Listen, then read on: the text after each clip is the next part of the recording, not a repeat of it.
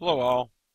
This is for those that use a G15 keyboard made by Logitech, um, and how to get some of your G keys working to launch programs or whatever you want.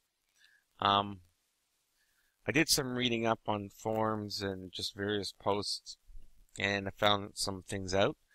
First of all, if you have YowArt installed, you should install that. That's to get the extra non-community packages from Arch Linux. So you do a YowArt G15 daemon, press enter, and you see here it's already installed. So Control C out of that. Then you have to do a sudo.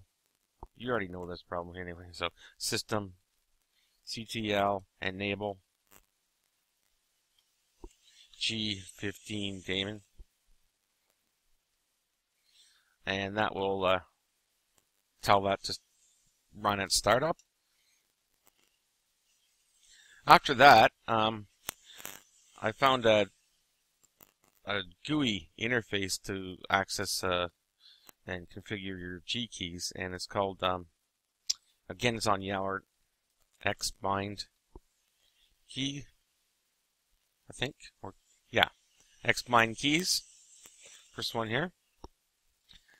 And in order to configure that, you type in xbindkeys underscore config, press enter, and you can see here I have 3 so far.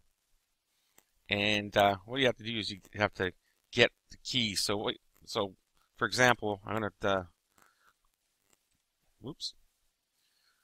hit new here at the bottom and remark. So far I'm just putting in command, but I can try. I want to say you wanted to launch GNOME System Monitor, so system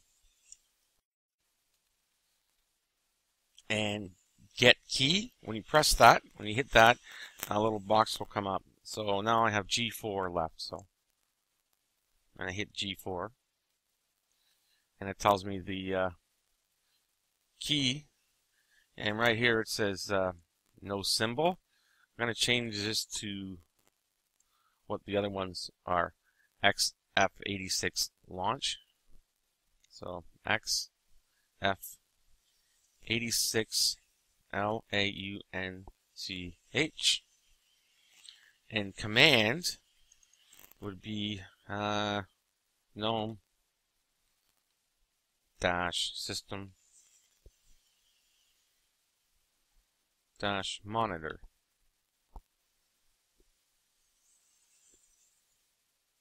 Now you can test it out by run action, and there it is, GNOME system monitor.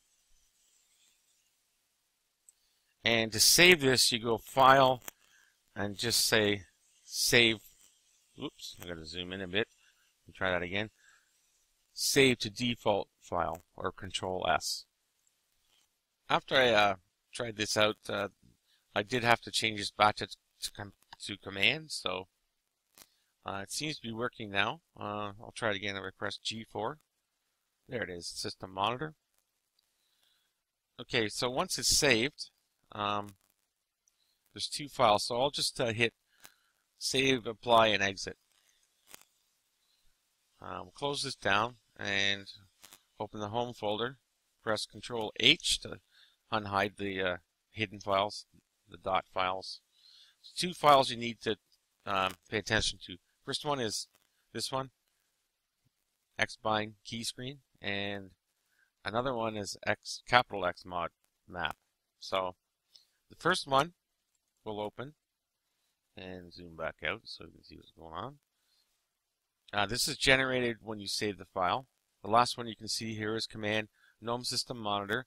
The key, the number, hex number, I guess, or command key would be 178. So I was just launching commands. It's fairly simple. This one I had to create, the Xmod. It's capital X, dot capital X mod map. So I had to create this, and all you do is, let me grab that other one again. The last entry was 178, so all you have to do is just copy the command before and then change this 177 to 178, and same command. So far I have Firefox, home folder opening, calculator, and system monitor. And one thing to keep in mind is this file, you don't have this file opening when you're using the program, the configuration program. It won't save to it. Okay, so I'll just unhide these. I'll close and I'll press G1. That opens Firefox. G2 opens the home folder. G3 opens the calculator. G4 opens the system monitor. Okay, so that's what I have so far. I'm not complete. Like, you can do your media keys and stuff and save those.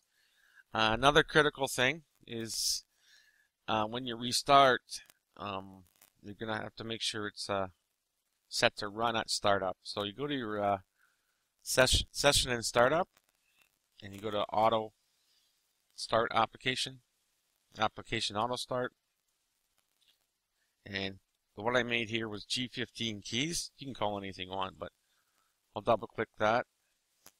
Oh, sorry, edit that, and I just named it G15, and here it is here.